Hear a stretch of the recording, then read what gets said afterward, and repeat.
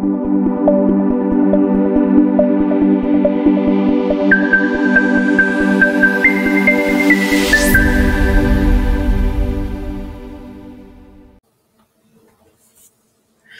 everybody. Welcome back to Crafting and Crime Daily. Today, we're going to talk about day 4 of the Chad Daybell case. Yes, lots to get to. Text messages, emails, lots of stuff going around yesterday. 3 witnesses were on the stand. This is a case where Chad Daybell has been charged with conspiracy to commit the murders of Tylee Ryan, J.J. Vallow, and his former wife, Tammy Daybell. Also, he is charged with their murder, and he is additionally charged with attempting to get some life insurance fraudulently. Yeah. Anyway, we haven't heard any evidence of that yet, but it's coming to that. So yesterday, the first person on the stand was an FBI. She wasn't an agent. She called herself a tactical specialist, and it was her job to review all of these Google searches. So she took an account that was known to be Chad Daybell's account and accounts that she knew to be Lori Daybell's accounts. And they did a Google search, and she got the results of those searches, and it was her job to go through them and pull out anything that she felt was relevant. Now, at the time that they got these searches, the children were still missing. So she was trying to find stuff that would be related to why they might be missing. And then later on, some of this other stuff became relevant too. Yeah. So the dates of the searches were between October of 2018, which is when Chad and Lori Daybell met, and between then and January of 2020. Now, one of the searches was Ned Schneider. Now, this is Chad's account, Google account. He was searching Ned Schneider, who apparently is someone that died back in 1996. Then he searched bodies possessed after original occupant dies. Okay. So, the jury is now getting a flavor of, this woman tells the jury that this is becoming a theme, and it's going to be a theme. Different people are possessed. They have different names. So she was asked, what was the relevance of this Ned Schneider? And after a lot of objections by John Pryor, the defense attorney, she was able to say that the reason this was significant is because they believed, Chad and Lori were telling other people that Charles Vallow, who is Lori's former husband, the man she was married to when she met Chad Daybell, they believed him to be possessed.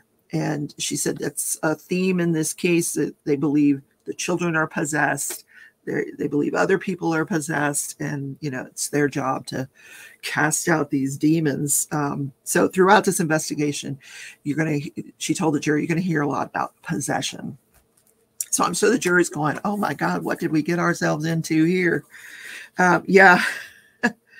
So she said Lori was referring to Charles Vallow as Ned Schneider, and that he was possessed by Ned Schneider. Anyway, so on May 5th and May 7th of 2019, there were searches by both Chad and Lori, different searches, different computers, of malachite jewelry. And we know at this point, May of 2019, Charles is still alive, her husband, Tammy's still alive, his wife, and they are searching for malachite jewelry. And this is significant because we know they ultimately exchange malachite wedding bands after their spouses are deceased. Yes. On June 1st of 2019, they start referring to Charles Vallow as Iplos, another person to have, I guess they drove a cast out Ned, and this other spirit or other, I don't know what you call it. Somebody possesses Charles named Iplos. Then on July 9th of 2019, this is 2 days before Charles Vallow is murdered by Lori's brother, Alex Cox. There's a search for what happens when you surprise someone with accusations. This is by Chad. This is Chad searching this. Then in September 8th of 2019, the day before, we know that,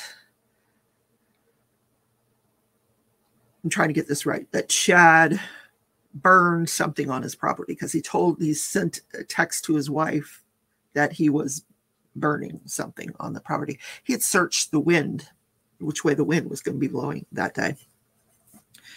On July 21st, 2019, Lori was searching for Gerber life insurance for children. Now, no policies were ever purchased, but she was, not that they could find, but she was searching for that. And they're both still alive at this point, both of the children.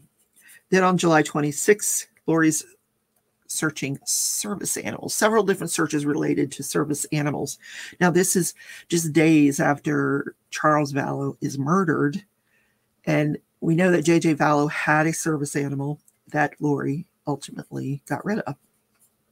August 25th, 2019, there's another search for wedding bands, malachite wedding bands. Now, by now, Charles is dead. Tammy's still alive, but they're still searching for those malachite wedding bands.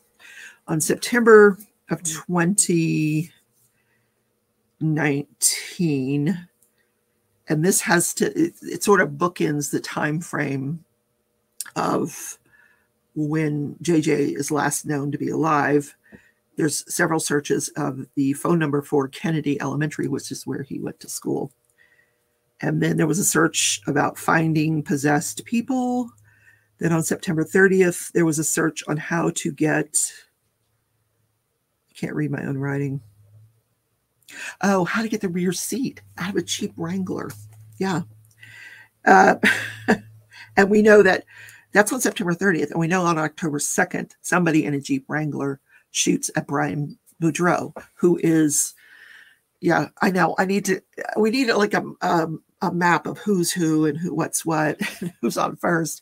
Brian Boudreau was married to Lori Vallow's niece, Melanie. They were divorced. Melanie's now part of this church. There's a couple of different Melanies in this case. So not to be confused with Melanie Gibb, who's a significant part of this cult, so to speak. So also on October 2nd, the very day that this shooting happens, the attempted shooting of Brian Boudreau, there is a video, and it wasn't shown, a video of Chad and Lori at a storage unit in Idaho, putting in a spare tire, putting a spare tire in the storage room. Now we know in order for them, we know that Jeep was missing a spare tire, and we know that this is a Jeep that was known to be driven by Tylee Ryan. Then on October 22nd, 3 days after Tammy Daybell dies, there's a search for wedding dresses. It actually happens to be the same date as the funeral. Lori is searching for wedding dresses on the day of the funeral of Tammy Daybell. Yeah. Wow. So on cross-examination, of course, and John Pryor has mentioned this every chance he gets, he reiterated that Chad is not involved in the death of Charles Vallow or the shooting of Brian Boudreau. Okay, we know that. Maybe not so sure. More to come on that. So this technical specialist was asked,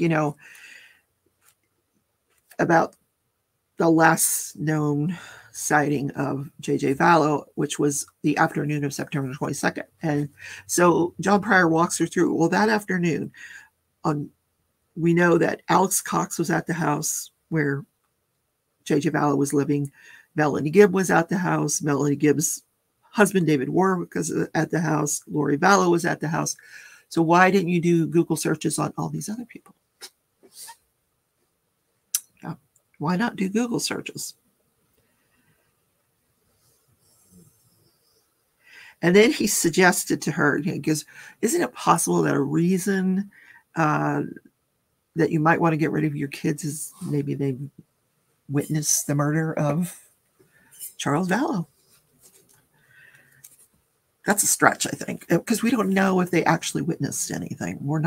Nobody's really sure if they were actually witnesses to the murder of Charles Vallow. Midday, after they break for lunch in this case, they come back and there is a hearing, another one of these emergency hearings, because the prosecution suspects that John Pryor, the defense attorney, is going to be calling Rob Wood, the prosecutor, as a witness during their case, and they want to put a stop to it. And so John Pryor says, no, I have no intention of calling him as a witness. But there are over 340 texts and emails between Rob Wood and Melanie Gibb, the friend of Lori, who's involved in this cult, probably preparing her for being a witness and getting in, exchanging information. But he says, I plan to introduce all of those texts and emails in this case. And if Melanie Gibb can't authenticate those emails, then the only other person to authenticate them, in other words, someone that come in and say, yes, those are true and accurate, those are the emails I sent to Melanie and Melanie sent to me, somebody has to be able to say that. If Melanie doesn't say it, then the only other person that could say it is the prosecutor, Rob Wood. Well, the judge shut that down. The judge is like, no, Rob Wood will not be called as a witness in this case.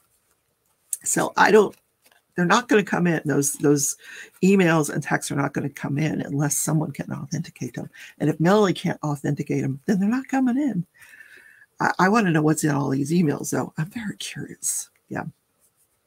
Then they talk about some emails that were sent from Charles Vallow. There was a lengthy email sent from Charles Vallow to Chad Daybell. From Charles Vallow.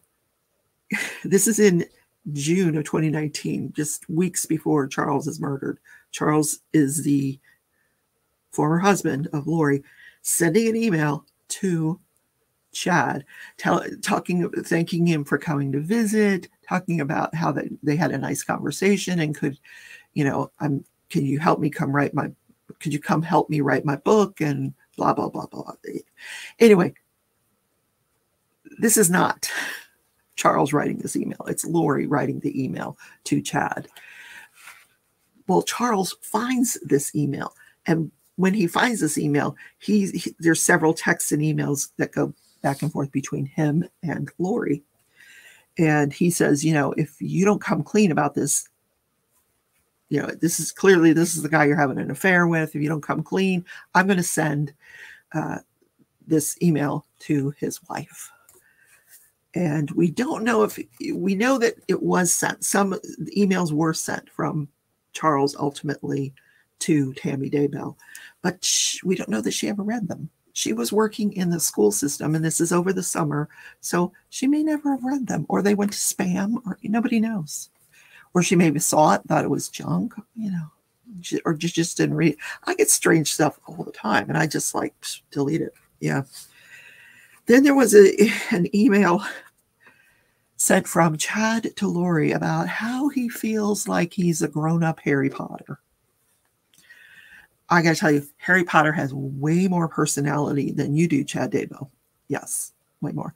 But the reason he feels this way is because that, he feels like he's living in the house with his parents. I forget what his parents' names were, the people that he was living with.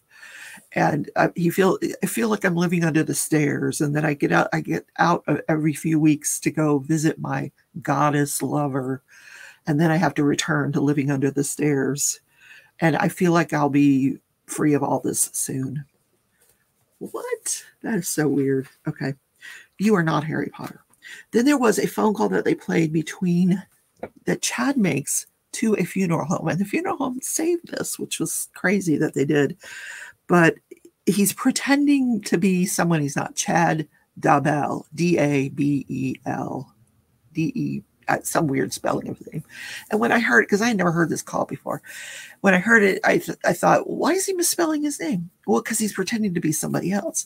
He goes on to say that his uncle passed away and he just wants to get an estimate on cremation and shipping the body to New Orleans. How much is that? That's all we want. That's all the family wants. And he gets a price. Eventually they give him a price. $16.95 for the cremation. Then there's all these other charges, and yeah, interesting. Okay, then they were talk about a patriarchal blessing that was given to Alex Cox. And the timing of this patriarchal blessing is just really crazy. Now, patriarchal blessing in the Church of Jesus Christ of Latter-day Saints, which is where Chad and Lori originated their religion, he was not authorized to give patriarchal blessings, but he decides he's going to give. And it's like one of these once in a lifetime things. You only get one of these in your whole lifetime. And, you know, they give it to you in text form so you can save it and maybe cross stitch it or put it up on the wall. I don't know. But on November 24th of 2019, Charles gives Alex Cox this patriarchal blessing. And this is a few days before Thanksgiving. We know on Thanksgiving, Alex marries one of the other cult members, Zulema. And then 3 weeks after that, Alex is dead. But in this blessing, and I didn't read the entire thing, it's lengthy, he is referring to Alex in a prior life. And in this prior life, Alex's job was to be this valiant warrior and protect this beautiful goddess, which is Lori. And that's been his whole job in every life. Okay. So weird, isn't it? In my prior life. Then the last expert was a Social Security Department expert. He had also given testimony in the Lori Daybell case. Lori, you know, when she found out, because, you know, Charles is murdered by her brother, and then she's trying to get $1 million of life insurance, thinking, you know, that's in my name. Well, Charles was on to her, as we can see by those emails to the threatening to go to Tammy. He was on to her. He changed the beneficiary to Kay Woodcock, grandmother of J.J. Vallow. And so she was not happy, but she had to tell Chad Daybell, hey, we're not getting that $1 million of life insurance. But she tells him, I'm still getting over $4,000 a month in Social Security. So she was getting $1,859 a month for Tylee Ryan, based on the fact that Tylee's father, Joe Ryan, had passed away. She was getting $1,951 a month for J.J. Vallow because his father had passed away, murdered. And she was getting $1,951 a month as the widow of Charles Vallow. So a total of $5,761 a month in Social Security. Now, we know she was convicted of fraud for all of this. The Social Security, when she couldn't produce the kids, they cut off the Social Security. Yeah, so she didn't get it for long, but several months, yeah. Several months she got that Social Security. All right, guys, I'm going to be live tonight at 7 p.m. And I think I'm going to do watercolors. I think that's what I promised you. So I'm going to get it all over here. We're going to play around with the new watercolor pencils that I got, see what they can and can't do. And I will see you then. If not, I'll see you in tomorrow's. I need to update you on the Arizona rancher because there has been... the prosecution has rested their case and the defense is putting on their case. We probably should find out today whether or not George Kelly is going to take the stand. So more on that to come. Have a great day, everybody, and I will see you tonight or tomorrow. Bye, everybody.